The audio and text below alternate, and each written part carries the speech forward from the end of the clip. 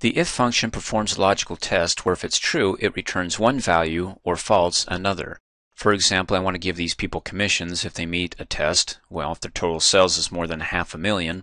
So let's go ahead and use the if function. Hit equals, type in if, there it is, checks whether a condition is met and returns one value if true and another if false. With it highlighted, hit the tab key on the keyboard to pop open the function. We have our first argument, logical test. What's the test?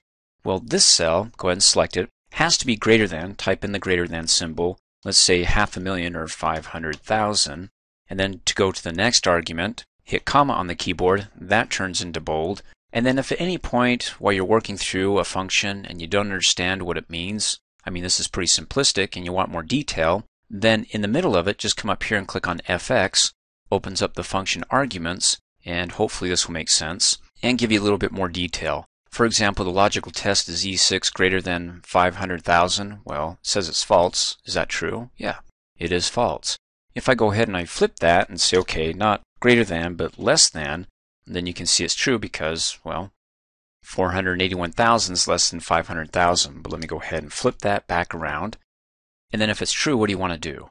Well, even though the first one's false, I'm going to copy and paste the formula, so I'll continue on because one of these guys is going to be true, I hope. And that's going to take this. Let me go ahead and click on its collapsible dialog box button so I can close it and click and drag the title bar to move it out of the way. And select this cell, type in asterisk because we want to multiply it by 0.05.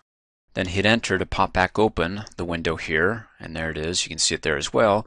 And right now, if it was met, that would be his commission. But if it's false, then what do we do? Well, we can just go ahead and type in 0. And that's what it's going to equal. Click okie dokie and he gets 0. Now let's go ahead and hover over the bottom right hand corner until we can see the black cross. Double click really fast and see what happens. And hey, these last three get commissions. And if it meets the criteria of more than 500,000, then it takes that total number, multiplies it by 0.05, and oh, that's a nice commission of 45 grand.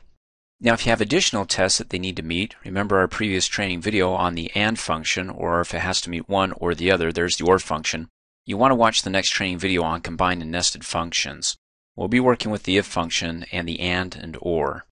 Now you can change this up a bit if you don't want zeros displayed, maybe just nothing, or maybe something that says you get nothing. Go ahead and let's select the first cell so we can then copy and paste it afterwards so I can update all the others down below. Double click really fast. And then if it's false, you can see it's 0. But you can also do open quotes, close quotes, hit enter, and because there's nothing between it when I hit enter, you get nothing there. Or double click, and let's put something in between it. Oh, that's a bit harsh. Hit enter and yikes. Let's go ahead and select the cell, double click really fast, and let's use Microsoft for good and not something as harsh. Let's just either leave it blank or say, let's try a bit harder next time.